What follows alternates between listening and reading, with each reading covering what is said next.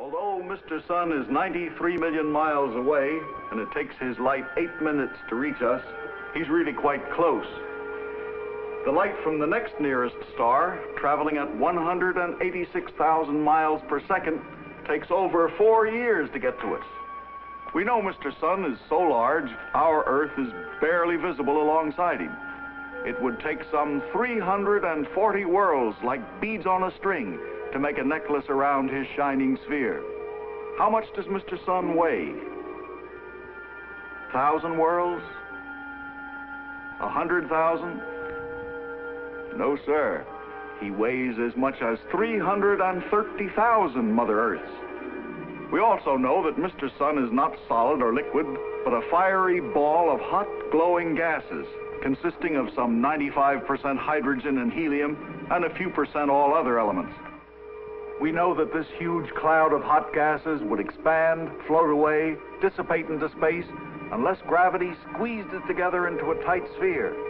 The gases at the center of the sun are so densely packed by gravity that they're about 100 times heavier than water. And the pressure is around 1 billion tons to the square inch. While at the surface, the gases are so thin, the pressure is only about 1 pound to the square inch. We know, too, that the temperature at the core of the sun is incredibly hot, around 30 million degrees Fahrenheit, while at the surface, it drops down to just about 10,000 degrees. But here's a strange thing. As we go out from the sun into the corona, the temperature goes up again to over 1 million degrees at the outer edges. Tell them why, Dr. Research. We don't know why. You don't? Well, what is the corona, anyway? We don't actually know that yet. Oh?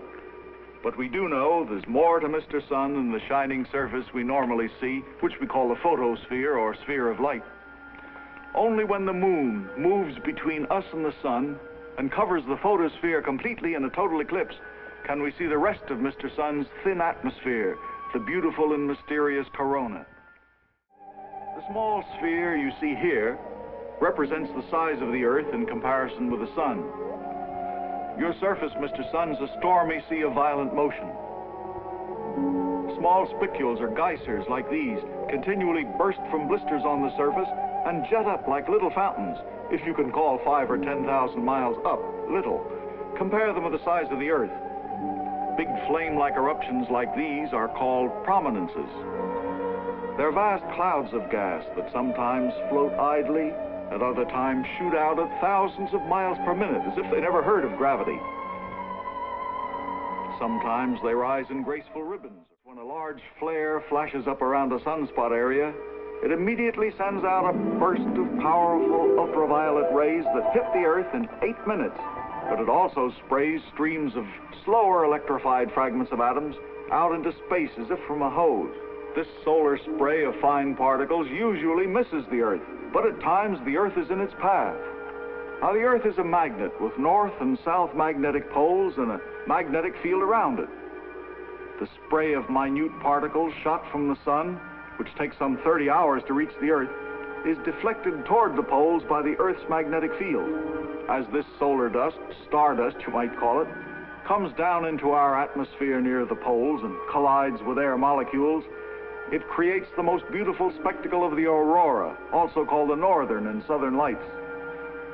Dr. C.W. Gartline of Cornell University took this unique time-lapse motion picture of the actual aurora borealis. The Earth's rotation produces the apparent motion of the stars in the background.